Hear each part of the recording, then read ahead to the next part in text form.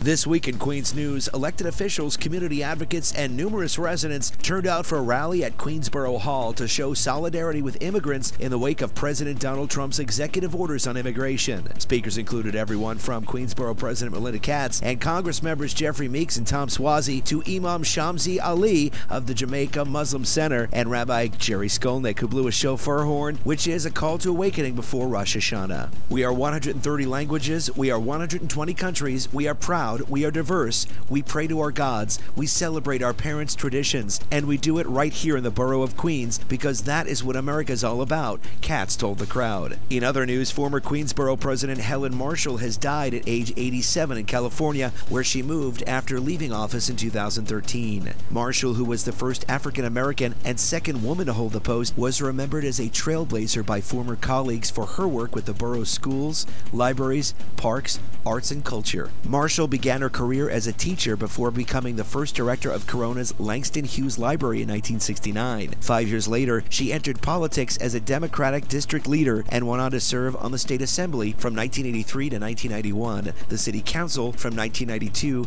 to 2001, and as Queensboro President from 2002 to 2013. And Queens District Attorney Richard Brown gave more than $20 million in settlement funds to the city's police department to support community policing in the borough. The funds will support the NYPD's implementation of a number of law enforcement initiatives in Queens and pay for new cars, technology, and training. The funds, which will be distributed throughout the borough's 16 police precincts, are provided by the DA's office as part of the historic 2012 HSBC Holdings Agreement, in which the Banking and Financial Services Organization admitted to money laundering and sanctions violations and agreed to forfeit $1.25 billion as part of a deferred prosecution agreement with the U.S. Department of Justice. And that's this week's news in Queens.